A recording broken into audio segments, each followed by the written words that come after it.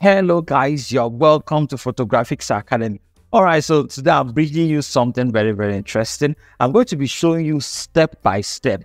When I say step by step, I mean practically step by step, how you can transform this image from something this flat to something quite amazing, just like you are seeing the result right here. So I'm not even sure entirely where the image is going to draw to, but we will edit it from the scratch. The only thing is that in this video, we are going to be using Done For You retouch action just to hasten up the retouching and get straight into the manipulation of the background. So if you have this kind of images that you don't really know how you can transform, this video is for you. Make sure you stick till the end because we are giving out the lot that we are going to be using to color grade the picture or the image at the end of the day. So let's get started quickly. So the first thing I'm going to do is to crop my image 8x10, and I'm going to give it all the space that I want, just exactly the same way I would have wanted it to be if the photographer shot it. If I'm to shoot the image just the same way I would have wanted the size to be and all of that. So this is exactly what I'm going to go for.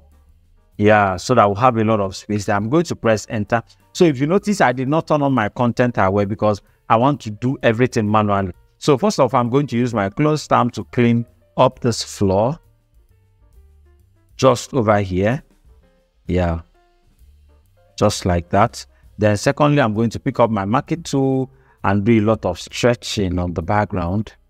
So what I did is just I basically pressed Ctrl T after making the selection just like this. So just make your selection like this, press Ctrl T, hold your shift and drag it, and it's going to stretch the pixel. Yeah, that's exactly what I'm doing. So the reason I'm stretching this pixel is that I'm not going to be needing it at the end of the day. So there's no need preserving the details. So press Ctrl T, do the same thing. Just repeat this same process or procedure in all areas that you want to stretch out. Yeah. Okay, so I'm going to quickly go to my fill. Yeah, right click, go to fill content aware and press OK. So just wait for it to clean it up.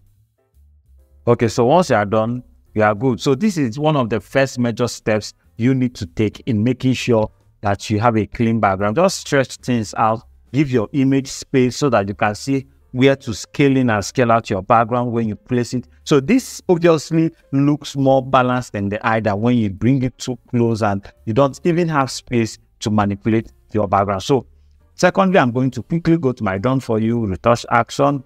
So I'm going to probably keep it around 1. Yeah, press OK and wait for it to clean up the image. Then we'll move straight to the background. All right, so Done For You is done. So this is before, this is after, this is before, this is after. Quick retouching just like that. I will zoom out to make sure it's not touching anywhere we do not want it. Okay, it's just on the background. It's not a big deal. We are good. So I'm going to flatten this out. Of course, this is not a retouching video. So you saw what that it was an amazing job. Okay, so let's quickly make a selection of the background of the image. So after cleaning up your background, just go to your quick selection tool. Yeah, go to select subject and wait for it. So once your object is selected, make sure you press Ctrl+Shift+I to invert the selection. Make a duplicate of the background by dragging it into this plus icon over here.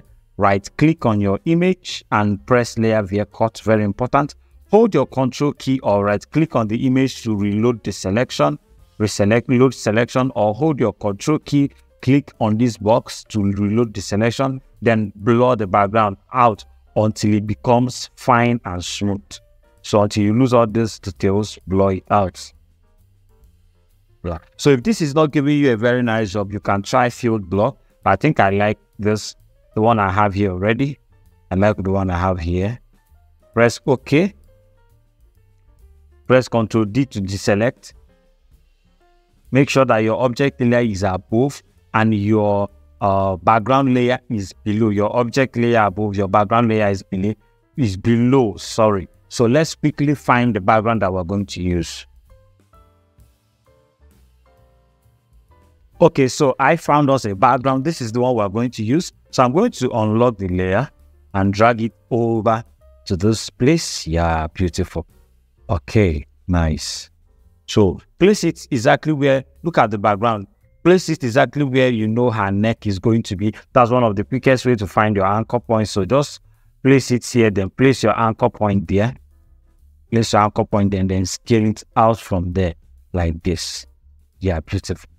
So if you think it's too much or probably it's not properly aligning, because I noticed that if I stretch, if I scale in a little bit more, she will start hanging. This is exactly where she touched the floor. So what I'm going to do is I'm going to take it up a little more and now scale in a little bit. Yeah, beautiful. So once you have it scaled in, I think the image was shot a little bit from the ground. So I'm going to just manipulate the perspective a little, just slightly, by pressing your control and clicking at these points, just to change the perspective here, to assume the same perspective she is assuming. So once you do that, press OK and change your blend mode to overlay. I know you guessed that, like this, beautiful. So imagine the level of transformation we've caused. Just quickly look at that before, after, before, after. So to make things look even a bit more realistic, go back to your background layer, create a mask for it, take up your brush and reveal that layer, reveal it. Yeah, reveal the layer,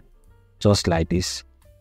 So what I'm trying to do is I'm trying to restore some original shadows that the image had. Yeah, so just reveal the layer. All those original shadows are going to pull up again. So look at the floor. Let me show you the before and after what I just did. So this is in without the revealed layer. This is in with the revealed layer. So you notice that it's bringing in a little bit more contact and shadow into the image. To even make things a bit more beautiful for you, select the background, pick up your marquee tool, your rectangular marquee tool, make a selection of the background from behind, but avoid the floor. Create a feather the selection rather with somewhere around 66 just to make it very soft. And you can decide to reduce the brightness just to make her stand out from the background. Yeah, something like that. You can even infuse a color into it by using your color lookup table to see if there's anything that will bring more drama. Clip it, or rather press Ctrl to copy this mask and place it over here so that it will avoid the floor. So you can now start changing your color lookup to see if there's any more drama you can pull up from there. So I love this. We can actually reduce the opacity of this just to make her very much separated from the background, because I noticed she's the same color with the background, so it's more like we're losing her into the background. So you can just move stuff around. Yeah, this is beautiful. Just change your blend modes, your what do they call it, your color lookup tables filter to see the one that suits more. You can even decide to deactivate the mask to see if it looks better without the mask, which I think it does. So quickly, let's do a global color grading, and that is by using our LUTs. So I'm going to go quickly grab the LUTs that will be given out to you for free. So I'm going to go to load 3D LUTs. So this is our LUTs down here. So I'm going to just pick any of them to see the one that will look, oh, this is so nice. This is so nice. You know what? We can actually decide to mix it up. So I'm going to create one more color lookup table. Yeah, load another one. Change it to 3DL to see it. Go to PGA one. Let's see what that does for us. This is also good. Man, this is beautiful. I like the airy feel it brings in. I like the airy feel it brings into the image. So let's see the last one to see what exactly it's going to do for us. The last one, beautiful. So just reduce the opacity. Zoom in to see the effect. Yeah. So I think this is practically too much for my image. I'm going to delete this and probably do a little adjustment by myself. So I'm going to go to my color balance. Yeah, go to my color balance, into the shadows. I'll try to pull in something more like a cyan color into my shadows like that, just slightly. Then into my highlights, probably make it warm. Let's see how that goes. I think I like it cooler. Then for my midtones, we'll do a very just few slider movements and we'll get exactly what we want. I love this one. So to give it a little bit of more global effect, we'll go to our photo filter, very important, and add a cooling effect to it, reduce the opacity. Beautiful, beautiful. So I'm going to create a sun visible layer for all of this and do the last thing. So I want to pop some colors, create some vignette effect, and to do all of that, I'm going to go to my camera raw. Head straight to my camera raw, go to my calibration, just a very quick color grading, increase the saturation slightly. Yeah, change the temperature, maybe make it a little bit warmer, lift up the shadows a little. Okay, so go to your effects down here add a little vignette effect to the image. So if you feel you have a lot of noise, this is where you can as well change it. Go to your details, increase a little, add a little bit of noise reduction, increase the sharpening a little, a bit of color noise reduction, and we are good to go. So press OK. See the transformation quickly. Beautiful. Look at that effect. Before, after, before, after. So we're able to bring even more attention into the image. And this is all you have to do. I forgot to tell you at the beginning of the video, the background that we use in this video, we are only giving it out to you for free. You are getting the background for free. You are getting the color lookup tables for free. Of course, by now you must have seen the password to download, to use and unlock your file when you download it.